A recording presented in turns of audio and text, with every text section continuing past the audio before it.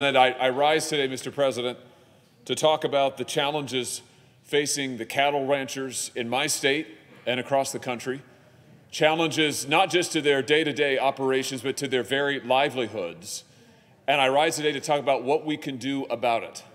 And I have a simple message. We can take action today that will work, and we can take action that will make a difference, and we should take it now. The situation that faces our cattle ranchers in Missouri and around the country, and for that matter, many other livestock producers, are very, very serious, and the situation is frankly untenable. Let me tell you what I'm talking about. Just in the last year, the cost to consumers for beef has increased by double digits. That's year on year, from 2019 to 2020, double-digit increase. What's happened, though, to cattle ranchers, to those who actually raise the beef, who raise the cattle and then sell it to market? The price for them, has it gone up? No, it's gone down. In fact, over the last decade, cattle ranchers have seen their share of profits decline by double digits. So what's happening here? Cattle ranchers are getting less, much less in some instances, and by the way, so are other producers of livestock, and yet the cost to consumers is going up. Somebody is getting wealthy in this transaction, and that somebody are the packers, the processing companies.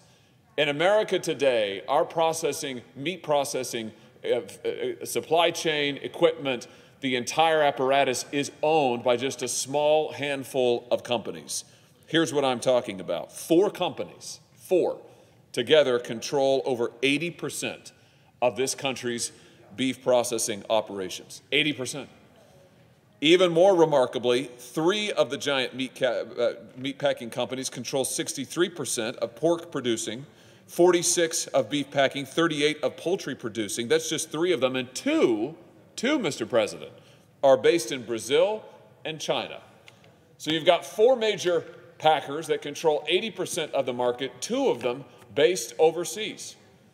This market concentration is squeezing out the farmers and the ranchers. It is enriching the packers, and it's ultimately hurting consumers. And so I say again, in this system, the only people who seem to win are the monopolists.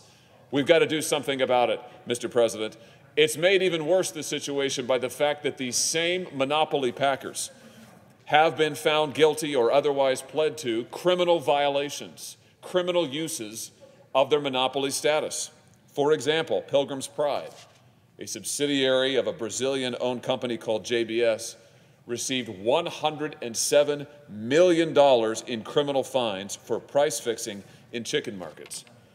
JBS separately paid out at least 3 multi-million-dollar settlements over the past year, while Smithfield, which is owned by China, has paid $83 million to settle pork price fixing allegations. So here we have these monopoly companies, 2 of them foreign-owned, that are controlling the meat processing industry, controlling the entire supply chain, squeezing American farmers and ranchers, raising prices on consumers, and committing criminal violations while they do it. Now, many have called, including me, for antitrust investigations. Some have called, including me, for antitrust prosecution.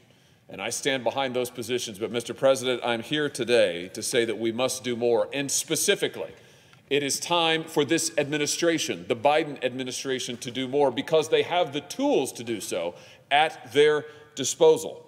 Under federal law, the Secretary of Agriculture, Tom Vilsack, has the authority to refuse to provide or to withdraw inspection services from any of these monopoly packers or anyone who is reasonably connected to them, who has been convicted of a felony or any other act or circumstance that indicates a lack of integrity as it concerns public health.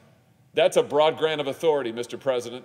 What it means is that USDA could right now begin to suspend the inspection services for these monopoly companies, to say to these companies, we're not going to allow inspections to go forward, we're not going to allow your production to go forward until you come to the table and agree to resolve and to cease any criminal misconduct and to give a better deal to ranchers and farmers across this country. This authority is already existing under federal law. I want to be clear. It's already on the books. It's already provided for by federal statute, and our ranchers and our farmers need it to be used, and they need it to be used now. So today, I'm calling on the Secretary of Agriculture, Tom Vilsack, to invoke these authorities. Say to the major monopoly companies that USDA will suspend inspection services until they come to the table, until they open their books, until our cattle ranchers and our farmers in Missouri and across this country get relief. I'm making that request of the Secretary of Agriculture today. I hope that he will act today, because our farmers and our ranchers deserve relief today, and they deserve our help and our support as they work to protect the